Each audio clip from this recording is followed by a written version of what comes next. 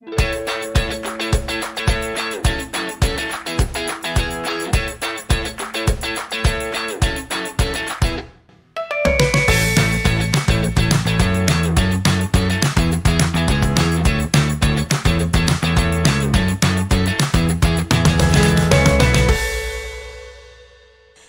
Christmas and welcome back to this new episode of In Corto d'Arte. My name is Rita and today we're gonna talk about something that I really love. But before that, if you haven't done it yet, why don't you give us the gift of you like to this video, subscribe to this channel and click on the bell button.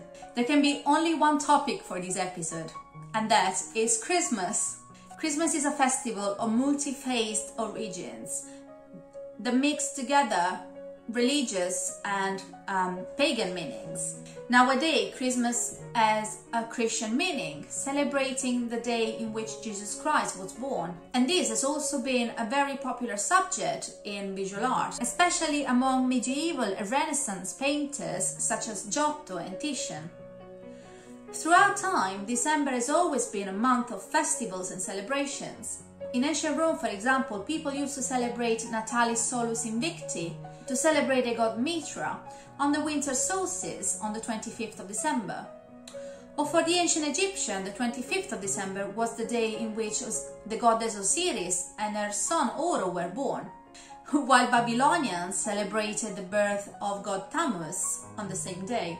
Christmas as we know it is a period in which to celebrate with families and friends, exchange gifts, and especially for children, to wait for Santa Claus to arrive. We decorate Christmas trees and houses, set up nativity scenes, and open advent calendars.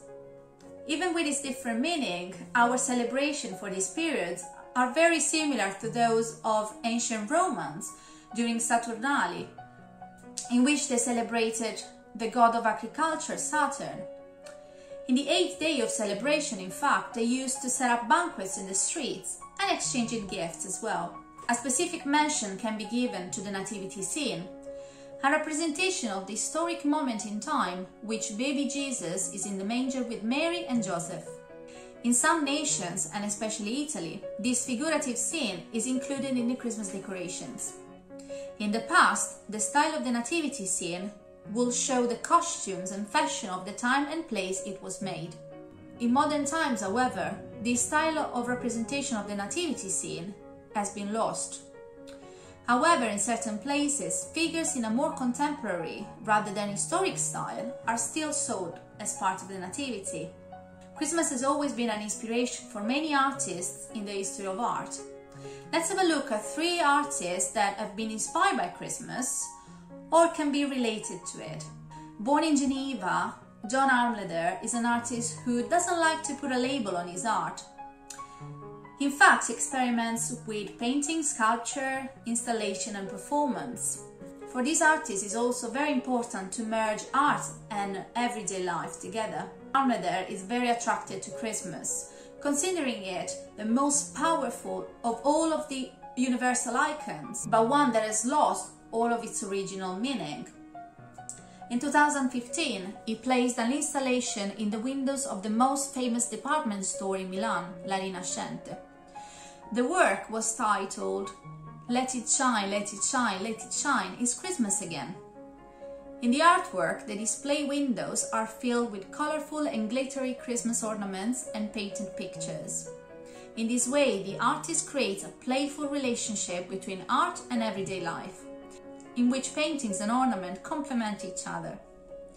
In these artworks, all the stories, quotes and reference on art and life are entangled to create a brand new story that makes the viewer ask themselves, what is part of art and what is part of everyday life?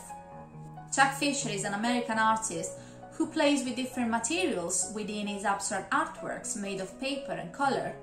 Fisher has a particular love for paper and is well known for his pop-up books, three-dimensional books that come to life thanks to clever mechanism and movable elements. Some of his most famous books are Christmas in New York, a pop-up book, and Christmas Around the World. In the first book, the artist leads us in the discovery of the most fascinating places in New York during Christmas. creating a sort of travel guide on the places and Christmas traditions of New Yorkers.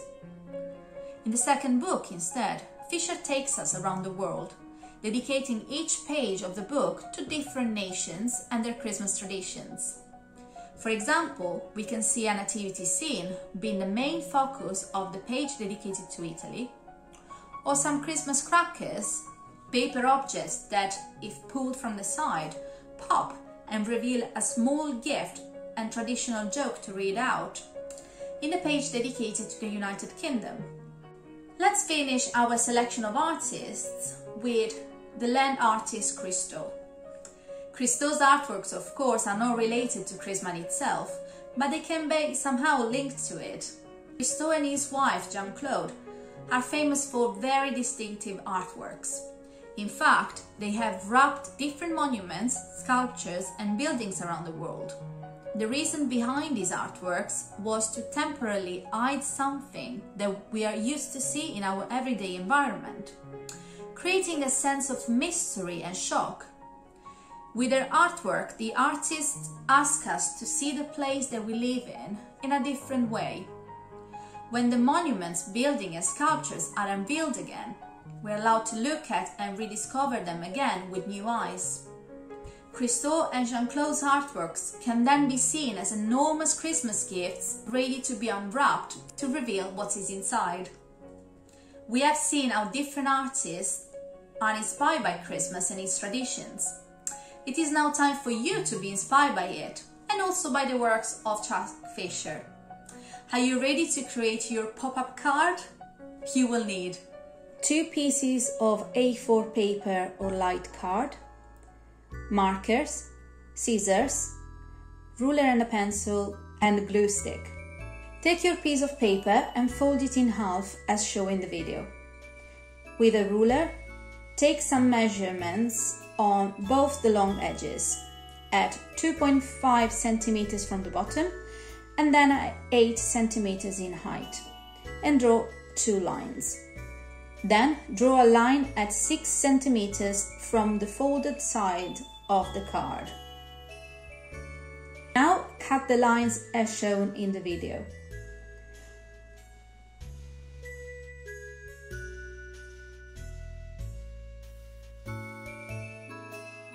Open the paper and fold it the other way around, and with a ruler, fold the paper as shown.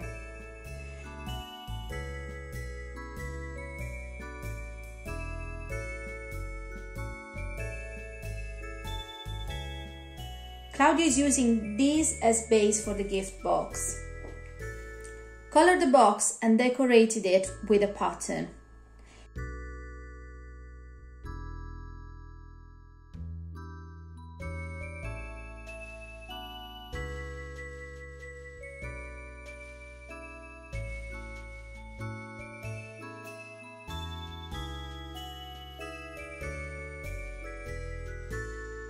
Once you've done it, create and add other images. You can choose the elements that remind you of Christmas, for example. Decide the composition and glue it to the back of the box. It is important that you stick the elements only on the back of the box and never on the rest of the paper.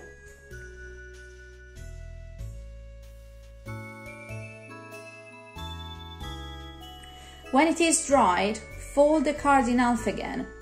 Do not worry if some parts are folding as well. Open it again and stick on the paper all those parts that stay folded.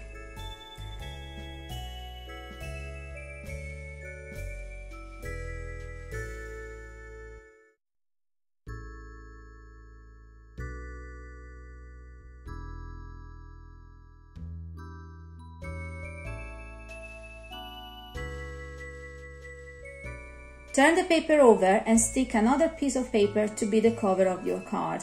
You can decorate this first.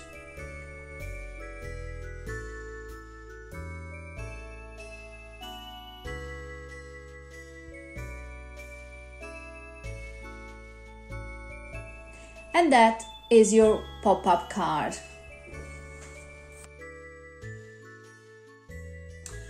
I hope that you liked this journey into Christmas in art. We will see you again in 2 weeks' time with another episode. Until then, have a very happy Christmas if you celebrate it. Otherwise, enjoy this festive season. Bye!